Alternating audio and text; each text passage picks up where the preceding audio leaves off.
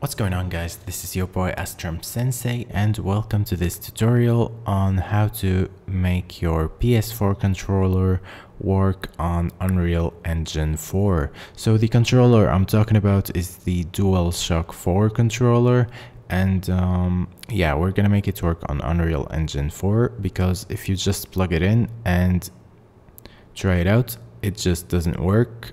So we're gonna make it work as an Xbox controller, and it's gonna be using this app called DS4 Windows. And after we make it work, we're gonna set the controls of our game on the controller so that we can test it out. So I'm gonna be using the action RPG project that I've been doing for the tutorial series as a test. So yeah, you can call this a part of the action RPG series, but it's a standalone part, so yeah, you can use it as a video by itself.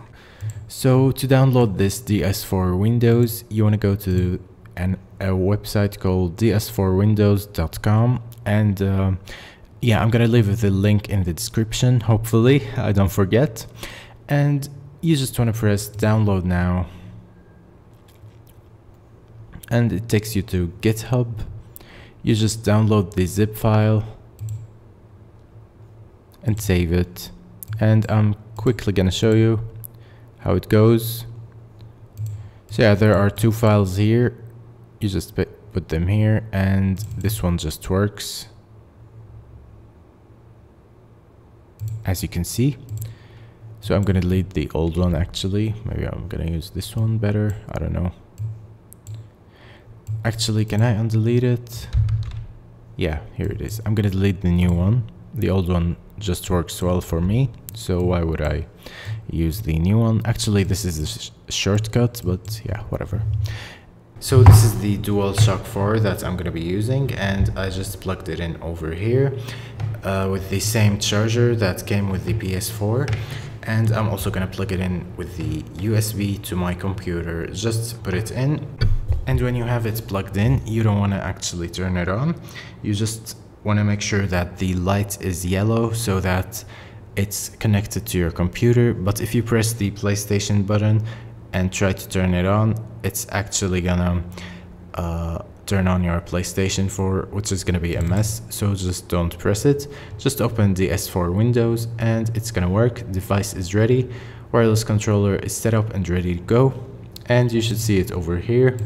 There are other stuff you can mess with, but I just think it works for me the way it is by default. So I'm gonna go to my project, and I'm gonna go to project settings, and we'll see how it works. So you go to the input area, and yeah, here we have the controls of our game.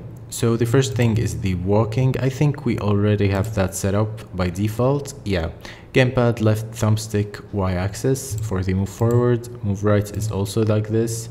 Turn, oh wait, turn. Okay, it does not work for the turning, so I'm gonna add a plus over here. And actually, let's focus on this stuff first. Now, the first thing we're gonna change is the draw weapon. I'm gonna add the plus, and the button I'm gonna be using is the D-pad up. So I'm just gonna type in D-pad. Actually, no, what is it called? I'm gonna go to the gamepad. Yeah, gamepad, D-pad up. Here it is.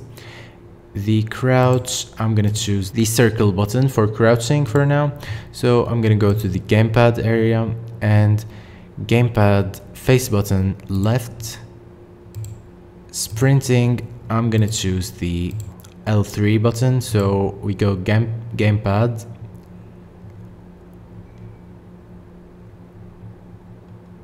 left thumbstick button. Jumping, we're just gonna choose X. It's already done over here. So gamepad face button bottom. Light attack, I'm gonna go with the square button, so it's gonna be left face, right face, no, left. Yeah, left face button. The heavy attacks will be the triangle, so it's gonna be the upper button, top, gamepad face button top. The blocking is going to be L1, so we're going to add that. Gamepad. Left bumper, I think it's called. Let's see, where is it?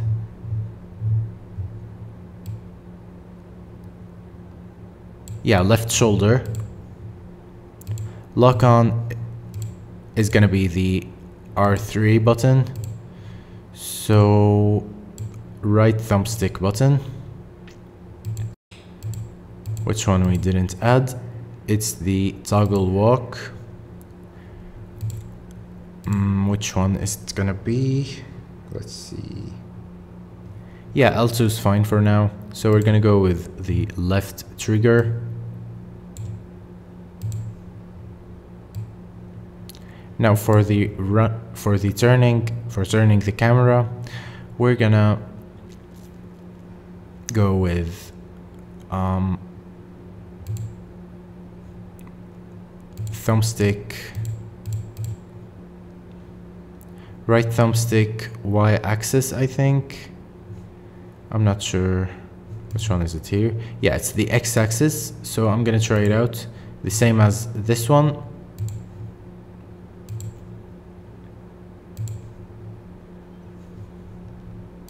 And let's see if the turning works. Yeah, it works just for left and right. This is good for stuff like mobile games, but not for this one, so we should change the project settings again. Where is it? Lookup rate. I think I'm gonna change this one. Yeah, I think this is it. Y-axis. Lookup. I'm gonna add the Y-axis over here. Right thumbstick, Y-axis. I think we don't need this one and this one, but I don't know. Let's just leave them, they won't bother us. And if we play our game,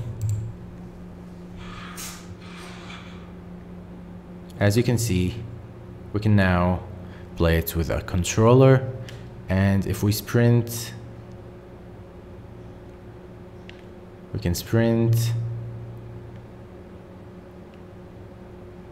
We can put the weapon, we can toggle walk and run. We can lock on.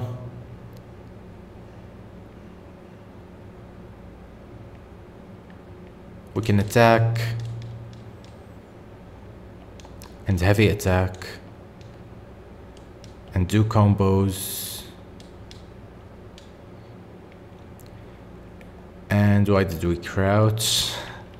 There's something wrong. Okay, no problem. If we put the weapon back... Oh, why doesn't the animation work? I'm not sure. I'm pretty sure it worked in the previous video. I don't know what's wrong now. But yeah, we can also jump. Oh, we can block. And yeah, that's how you make the PS4 controller work on Unreal Engine 4. So if this was useful for you guys, make sure to hit the subscribe button and click the notification bell. And if you're already subscribed, make sure to like the video so that you can motivate me to make more useful tutorials. And I'll see you on the next video. Take care.